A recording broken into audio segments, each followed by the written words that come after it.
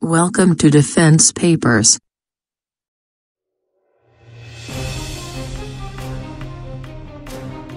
Surya is the most ambitious project under India's Integrated Guided Missile Development Program. The DRDO is believed to have begun the project in 1994. The Government of India launched the Integrated Guided Missile Development Program in 1983 to achieve self-sufficiency in the development and production of wide range of ballistic missiles, surface-to-air missiles and other areas. It has been long speculated that India had been developing a long-range intercontinental ballistic missile along same lines as that of Russian R-36 Satan and USA's LGM-30G Minuteman, both of which have ranges in excess of 16,000 kilometers. With Earth's circumference at 40,075 kilometers, any ICBM with range close to 20,000 kilometers can take out targets in any continent, from a missile silo deep inside, and safe from enemy reach.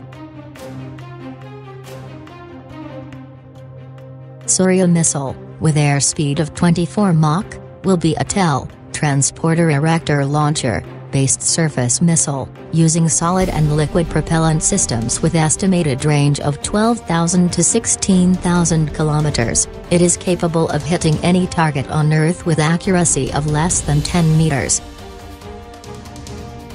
It will also feature 3 to 10 MIRV payloads, multiple independently targetable re-entry vehicles, allowing a single missile to take out multiple targets with nuclear warheads of 250 to 750 kiloton capacity each.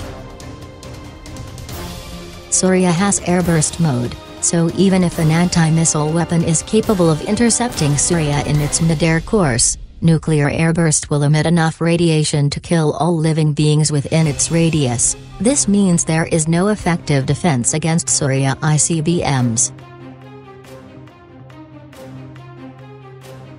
Induction of Surya into Indian Armed Forces will make India third country, after Russia and USA, to have missiles with range of 16,000 kilometers.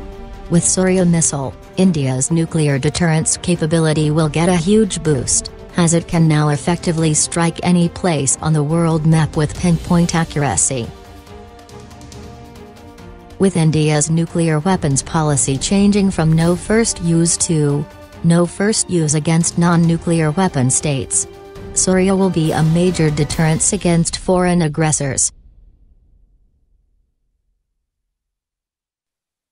Thank you for watching. If you like this video, subscribe below.